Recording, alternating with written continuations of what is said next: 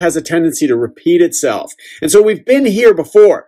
We've been here at high interest rates. We've been here at a sudden rise in inflation of the price of automobiles. The sticker shock is a real thing, and it doesn't make your life any easier. Let's talk about how we can overcome some of those objections when a consumer comes in with the idea that for the same price and slightly less, I could get into a new vehicle.